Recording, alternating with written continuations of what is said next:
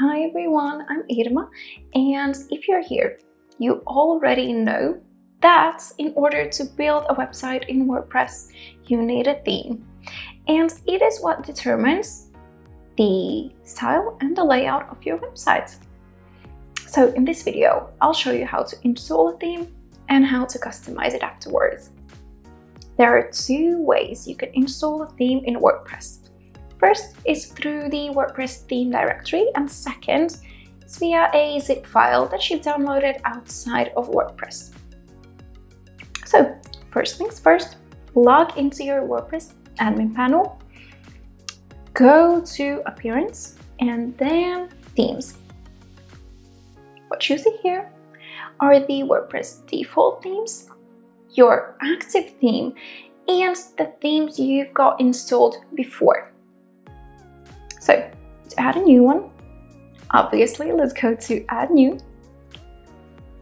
And we're in the WordPress theme directory. So you can browse through these, through the featured, popular, latest, but a tip, go to the feature filter. Here you can apply filters and the search will be faster and easier, and you'll find the theme with the things you actually need. Because there are so many out there, so many. So try this. All right, let's choose a theme and now click on the install button. All the themes here are free, they're safe, and they've passed all the WordPress requirements for a theme. So this is a really trustworthy place to look for a theme. All right, our theme has installed. So now let's click on activate. That's it. The theme is active now. Wasn't that simple? And actually it doesn't get much more difficult with the zip file too. And speaking of the zip file, I have one on my computer already. So let's do this. The first steps are the same as before.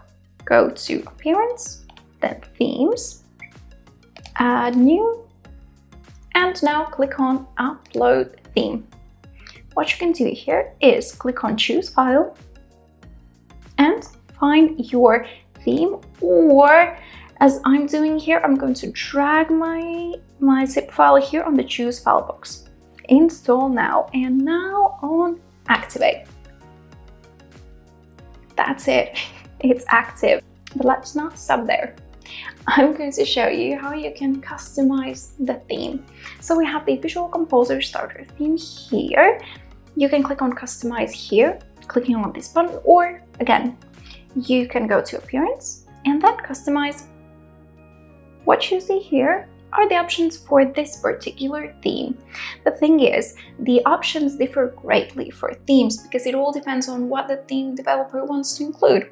So for the Visual Composer Starter theme, for example, you can change fonts and font styles, so you can choose any font family for the headings, and another thing you can do is, for example, set a background image, disable the theme header or featured image.